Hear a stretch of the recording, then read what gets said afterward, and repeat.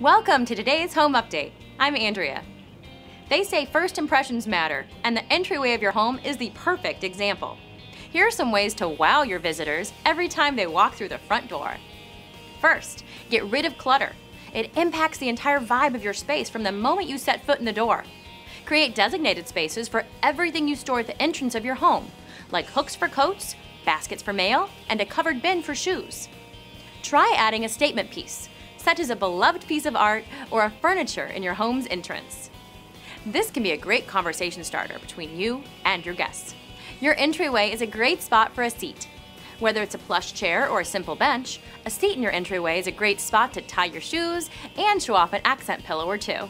Remember, good lighting in your entryway is a must. Install an attractive lighting fixture with a dimmer and add a floor or table lamp.